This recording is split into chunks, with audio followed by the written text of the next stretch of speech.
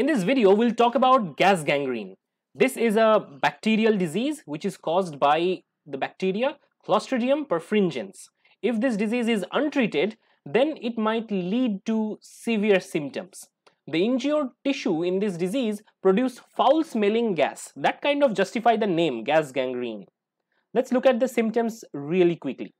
So there could be skin discoloration, blackening of the skin, characteristic black bubble lesion on the skin. There could be foul smelling discharge from the lesions around the skin, and that is why the name gas gangrene. Other than that, there could be swelling, necrosis, numbness on the affected site, fever, etc. One important feature about Clostridium perfringens, it can produce endospores, and endospores are really resistant to extreme environmental conditions and they can thrive in any situation.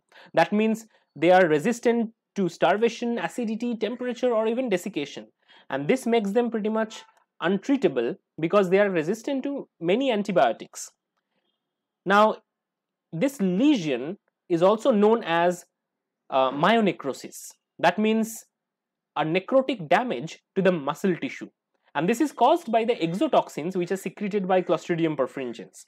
The bacteria is an opportunistic pathogen. That means whenever there is a breach in the skin barrier, the bacteria can enter the skin and cause severe damages.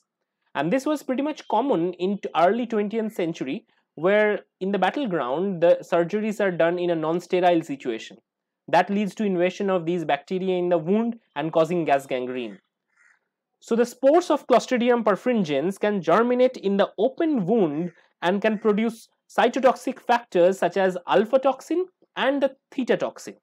Alpha toxin has hemolytic activity, that means it can rupture the RBC, and theta toxin can damage the blood vessels. All these things lead to a reduction in blood flow to the infection site.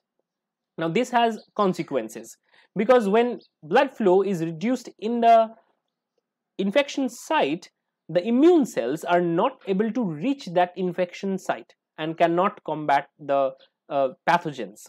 That means the immune effectiveness is reduced by damaging the highways. So in an anaerobic environment, the Clostridium perfringens can grow really rapidly, and ultimately it's an optimal situation for its growth. One important factor that discriminates these infection site from the other infection is the type of discharge.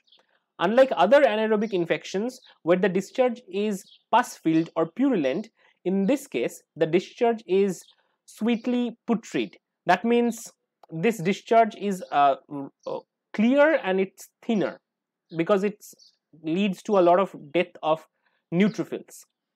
The toxins can be carried in the circulation because already the capillary walls are damaged. It becomes more permeable to everything.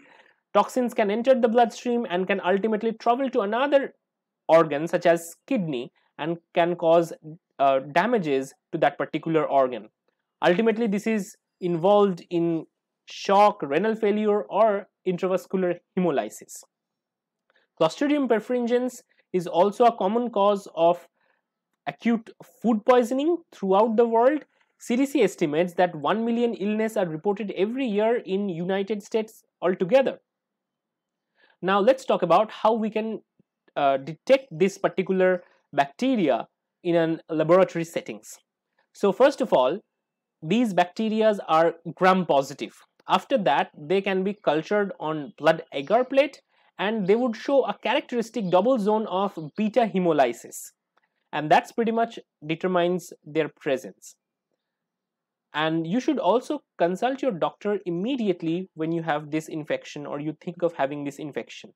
Doctor might prescribe several antibiotic cocktails that can help to heal this infection, but if there is delay or ignorance, that might lead to severe situations such as kind of amputation. There are hyperbaric treatments, but there is a debate in the effectiveness of this kind of treatment. Anyway, high dosage of penicillin and doxycycline has to be administered for this kind of diseases. Anyway, you can get all the notes and flashcards for these topics in my Facebook page, which is the link is provided in the description. Don't forget to like, share and subscribe. You can support my channel on Patreon. My courses are present in Unacademy, which is India's online learning platform. Using my code AP10, you can get a 10% discount. Feel free to connect via social media. I'll be happy to answer your questions and happy to chat with you guys. See you in next video. Thank you.